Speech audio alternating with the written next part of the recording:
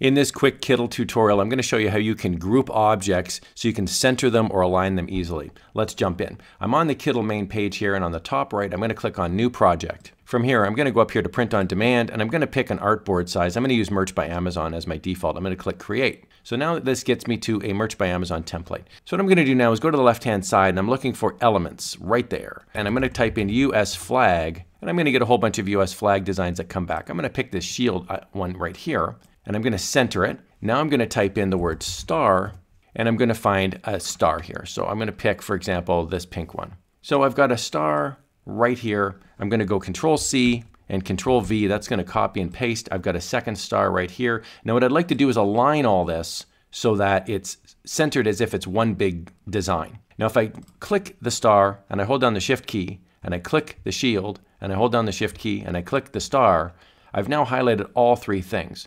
But if I go up here to the top right and I go to center, it's all going to be pushed into the center of the design. That's not what I want. So I'm going to click Control-Z. So now what I'm going to do next is I'm going to make sure that this design here is centered. So I'm going to click Center, and I'm going to click Middle. Then I'm going to click this star and this star. So only those two stars. And now I'm going to click Middle. That aligns those two. And now what I want to do is have these aligned in the middle of the template. How do I do that? What I'm going to do is make sure that they're middle, which they are, and now I'm going to right click and I'm going to group. Now it's as if they're one design. They move as one. Now I can click the center button and we'll see that they're centered in. That's a really nice feature. So now it's as if it's just one design, center it. So now if I move it down here, I click center, I can add in, I'm going to hold down the Shift key, I'm going to click on the shield, and now I'm going to right click and I'm going to click group. Now all three move as one.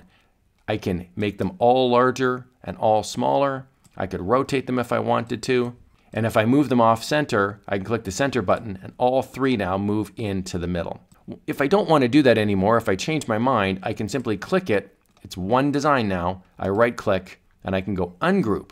And now we're back to the two designs, the shield and the two stars. Remember the two stars I grouped earlier.